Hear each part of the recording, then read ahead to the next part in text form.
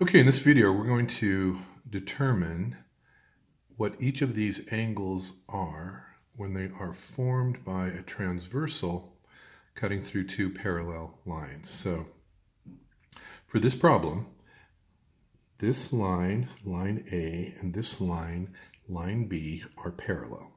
So we will say line A is parallel to line B.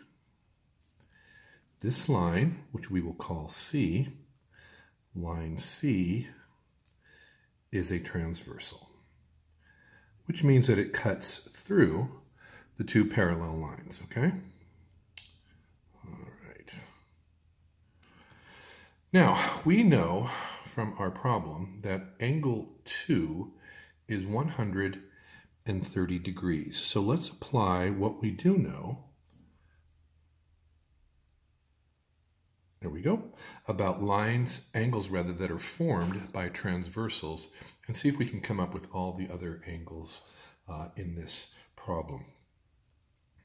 Now we know that line 2 and line 3, or excuse me, angle 2 and angle 3 are what they call vertical angles, okay? And vertical angles, as you remember, are congruent, okay? So angle 2 is a vertical, I should have wrote it there, is a vertical angle, is vertical to angle 3. So they are both 130 degrees. So we will go ahead and put 130 degrees for angle 3. So we got our angle 1 here, angle 2, angle 3, angle 4, 5, 6, 7, and then angle 8. So this is our given, 130. So we know that angle 3 is also 130 because they are vertical angles.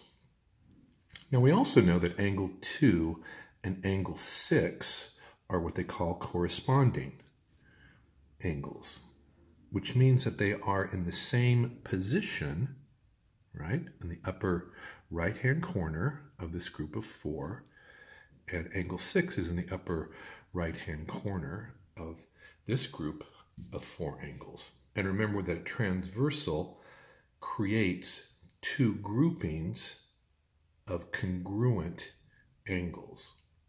So when an angle is corresponding, that just means that they are also congruent. So angle 2 and angle 6 are corresponding.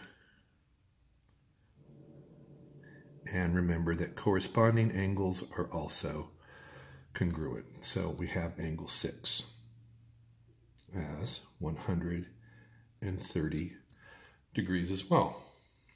We also know that angle 6 and angle 7 are vertical angles. Now remember what a vertical angle is. It shares a common vertex, and then it just shares the extension of each of the two sides, right? So here's a ray on angle 6, but it continues down here for angle 7. Here's the vertex, common. Here's the ray for angle 6, but here's the extension for angle 7. So 6 and 7 are also congruent, which means they are also 130 degrees. So let's keep going.